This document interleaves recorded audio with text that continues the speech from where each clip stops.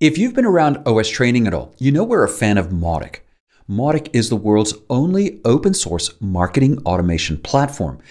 It's currently owned by Acquia, but the open source version is going really strong.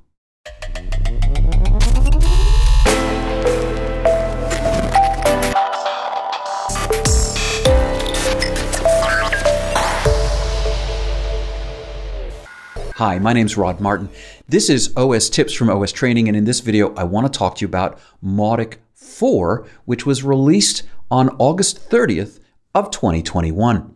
Now we're in late September, which means it's been out for about a month, and while the news is mostly good, there's still a few little hiccups. But in this video, I want to show you a terrific blog post by Joeykeller on how to update your Mautic 3 installation to Mautic 4. And at the end, I'll add a couple of caveats of my own. All right, let's dive in. I'm over here at Mautic.org on their blog, and this is the announcement for Mautic 4, standing tall, the most significant update to Mautic's underlying infrastructure in years. And it's really actually pretty terrific. Symphony 3, a new email and landing page builder, which I can't tell you how awesome that is for the most part. 4 new templates that allow you to build emails and landing pages, and these work really well. Interface for managing tags, read-only first phase of the new Mautic marketplace. That's pretty exciting for people who are trying to build a business around Mautic. And then an updated Zapier app, including support for OAuth 2. That is actually pretty incredible as well. Well, let's take a quick peek at Joey's post.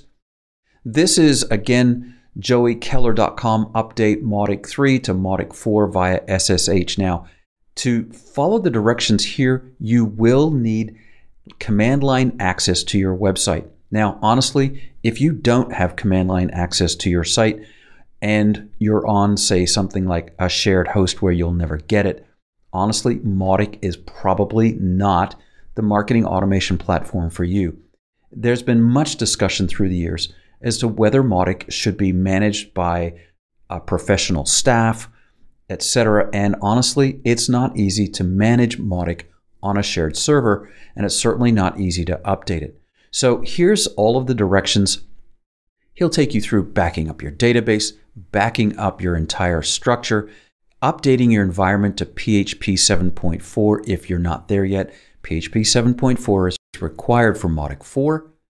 Any of the PHP environmental variables that need to be updated will be listed there. And you're getting the idea, if you're not comfortable with SSH and the command line, you're probably going to need to hire someone to do this. But each command is well laid out for you here, and he's done a really terrific job. So scrolling down, the big ticket item after you update from Mautic 3 to Mautic 4 is to add this line into all of your template files if you're going to continue to use your old templates. There are some troubleshooting tips here. Some emails may show up or may not. Themes missing the email.html.twig file, foreign key error, and any errors inside your templates.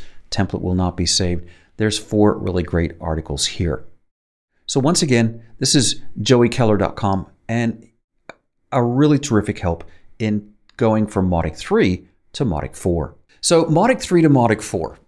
It's an interesting update. It's a really great update, but I'm experiencing some issues even still. Every once in a while, Safari on a Mac just kind of blows up and you get stuck in the new email builder. I've also experienced some quirky things in Chrome, but not to the same extent as in Safari.